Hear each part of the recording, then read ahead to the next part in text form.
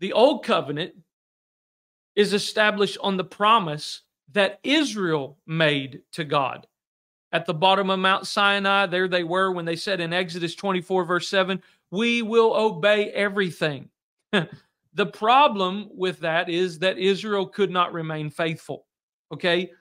This is why the writer of Hebrew quotes from the book of Jeremiah several times, saying in Hebrews 8, verse 8 through 13. Let me read this to you. Hebrews 8 through 13. It says, but God revealed the defect and limitation of the first covenant when he said to his people, look, the day will come, declares the Lord, when I will satisfy the people of Israel and Judah by giving them a new covenant. And it will be an entirely different covenant than the one I made with their fathers when I led them by my hand out of Egypt, for they did not remain faithful to my covenant. So I rejected them, says the Lord God. For here is the covenant I will one day establish with the people of Israel. I will embed my laws within their thoughts and fasten them onto their hearts. I will be their loyal God, and they will be my loyal people. And the result of this will be that everyone will know me as Lord. There will be no need at all to teach their fellow citizens or brothers by saying, you should know the Lord Jehovah, since everyone will know me inwardly.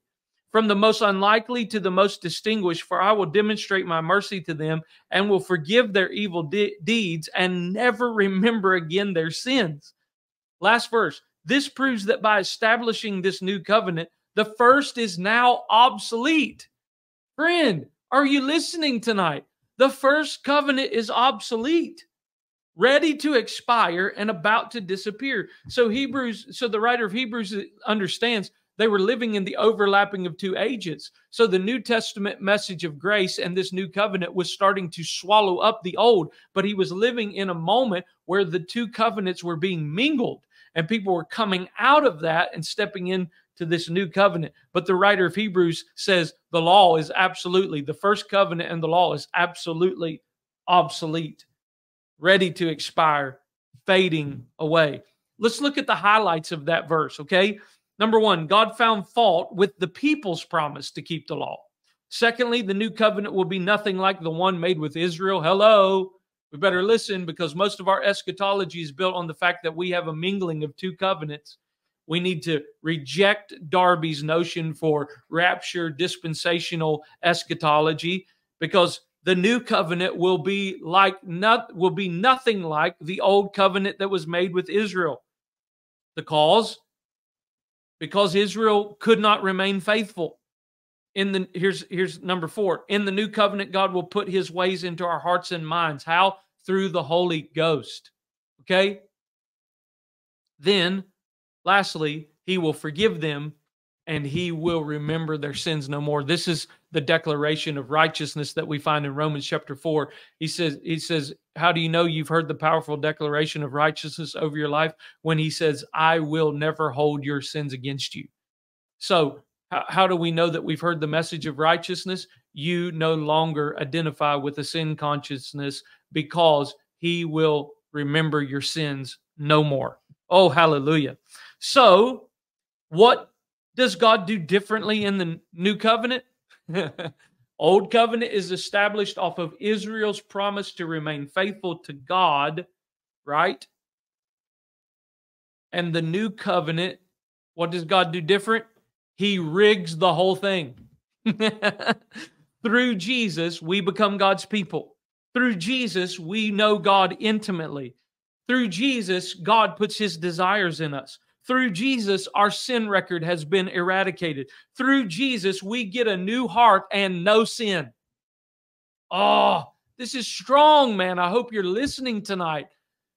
Through Jesus, you get a new heart and the complete removal of sin. Hear me, friend. We've got to get this revelation. So let's go back to Israel. There's 613 commands. Some carried with it the punishment of death. Okay? That's a pretty good incentive to obey. That if you disobey this, you're going to be put to death. How did it go? I know I got this one right. Psalm 78. Let's read it together. Psalm 78. I'm reading from the New Living. Psalm 78 verse 56 says, But they kept testing and rebelling against God Most High. They did not obey his laws. They turned back and were as faithless as their parents. They were as undependable as a crooked bow. They angered God by building shrines to other gods and they made him jealous with their idols. When God heard them, he was angry and he completely rejected Israel. That's how the old covenant went. If you read the prophets, it's even worse than that. Not only could the people not be faithful to God, but if you read stuff like Malachi even, you'll find out that even the priests couldn't remain faithful to God. So God knew the new covenant had to be established on a better hope based upon a better promise. Listen to this, friend, because this is where it gets good, and it looks like I'm probably going to end early tonight, but that's fine. I want you to go back and listen to this message over and over again until you get these truths down deep into your heart. So God knew the new covenant had to be established on a better hope. How? Because he made a better promise. Let's read Hebrews chapter 6, verse 17 through 19. Hebrews 6, 17 through 19. So in the same way, God wanted to end all doubt and confirm it even more forcefully to those who would inherit his promises. His purpose was unchangeable. So God added his vow to the promise. So it is impossible for God to lie, for we know that his promise and his vow will never change. And now we have run into his heart to hide ourselves in his faithfulness. This is where we find his strength and comfort, for he empowers us to seize what has already been established ahead of time, an unshakable hope.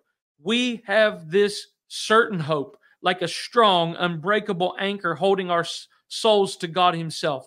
Our anchor of hope is fastened to the mercy seat, which sits in the heavenly realm beyond the sacred threshold, and where Jesus, our forerunner, has gone in before us. He is now and forever our royal priest, like Melchizedek. Wow. You ready? What's the difference between the old covenant and the new covenant? The old covenant was based upon Israel's promise to God. The new covenant is based on two unchangeable things: God and God. God and God. And I'm going to say something, and this is going to mess with some people tonight as you're watching this. I hope that you'll share this with friends because, man, some people have never heard this stuff and they need to hear the gospel.